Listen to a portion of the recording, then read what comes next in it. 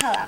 Today I'm going to be showing you how to make a magnetic compass using materials you most likely have in your house. The first material is a bowl of water about a ½ inch deep. You should also have a needle and a magnet that should be relatively strong. A compass if you want it to see if you're accurate, and a scrap piece of paper about 1 inch by 2 inches long. The first step is to poke holes in your scrap piece of paper, and if you line the needle up next to the holes, the tips should be sticking out about a 1/4 inch longer than the holes.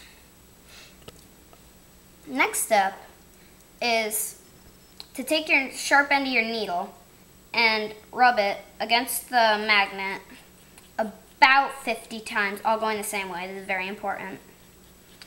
Now what this is doing is it's magnetizing the needle so that it will temporarily become a magnet. And if you use the magnet too much, it will wear off.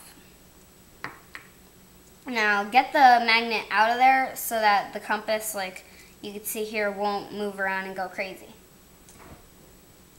Now the next step is to take your needle and string it through the holes you made in your paper.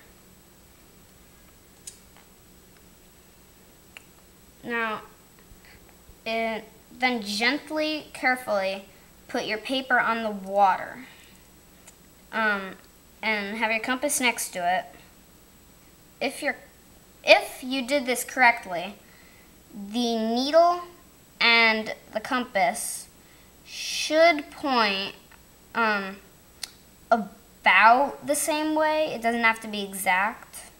It might just move around because it's in water and there's nothing to stabilize it. And there you have it, compass and a bowl of water with a needle and paper facing the same way because this needle is magnetized.